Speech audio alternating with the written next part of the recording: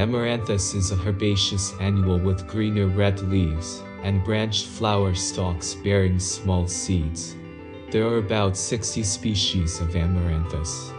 Used as a high-protein grain or as a leafy vegetable. The seeds are eaten as a cereal grain. The leaves are rich in calcium, iron and vitamins A, B and C, but fairly low in carbohydrates.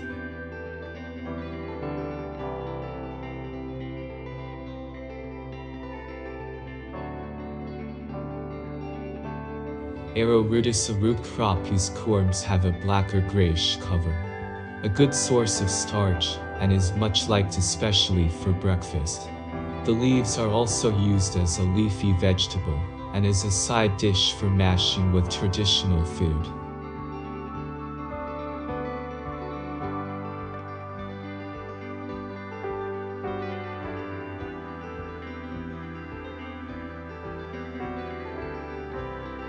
Asparagus is a herbaceous perennial plant which is grown for its young shoots, or spears, eaten as a vegetable. The spears can be eaten raw or cooked. Can live for 20 or more years.